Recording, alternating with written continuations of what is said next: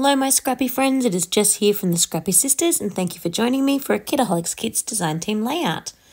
So I started this layout by creating a really fun background on a second piece of paper. I did start off recording this, but it ended up going a little bit crazy and sort of deviating from where I had started. So you're now just joining me after I have made the background.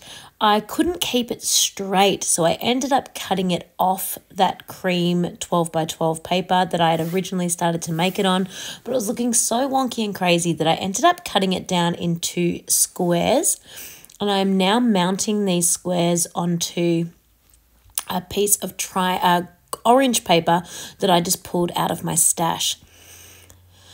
Now, in terms of sort of like a template or what I was working with, I did design myself a little template. It's the same kind of template you'd use if you were doing like a herringbone perhaps. It's all just in the angle of where those pieces join at the ends, or meet in the middle, I suppose you could say. But I really love the way this looked and worked out together. So as you can see, I stuck down some more of that beautiful twine ribbon that came in the kit. I just used my ATG gun, my double-sided tape on that. That was perfect. I used leftover bits of the wood grain from my last layout, from my arrows layout. And then I used some of that really fun camera paper as well that I did also use in the first layout. So kind of things that I'd already started cutting into.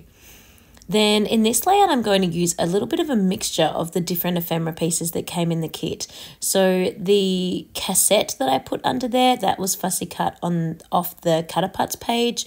The little tab that I'm putting out the side of the photograph, that is from the sticker sheet that is the Cocoa Vanilla Studio sticker sheet.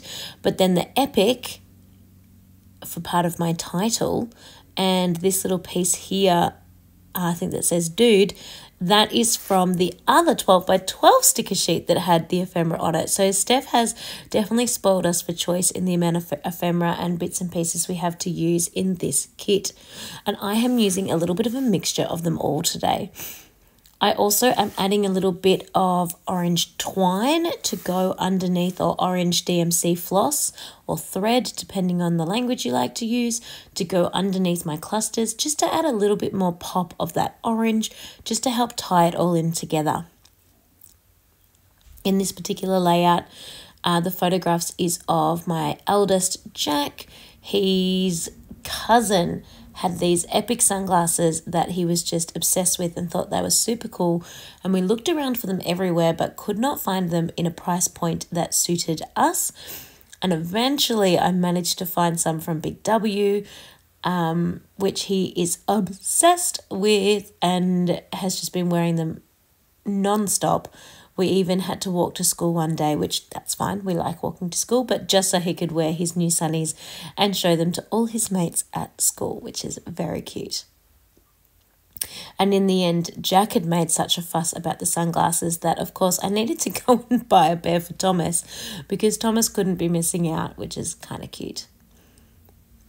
So as you can see, I'm trying to pull that orange across all of the different clusters just to kind of keep that color scheme happening across the page, which I think is working really well, especially with that orange twine or thread helping to pull it all together. The glasses themselves are actually more red than orange, but that's okay.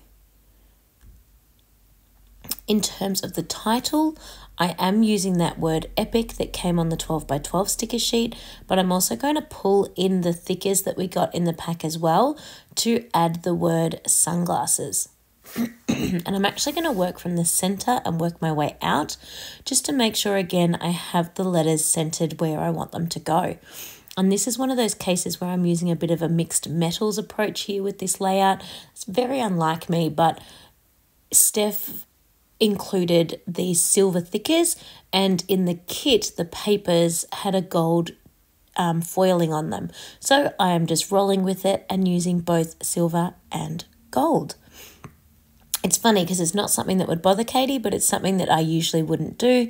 But to be honest, it really didn't even cross my mind when creating this layout, which is kind of nice. And when it comes to splatters, I am just going to use both. I'm going to use silver splatters and gold splatters. Popping on a few little dots. Again, I was trying to keep the colours the same. I wanted to use those kind of grey, dark, moody tones in our dots. So just made sure I kept those in a similar colour scheme to in each cluster.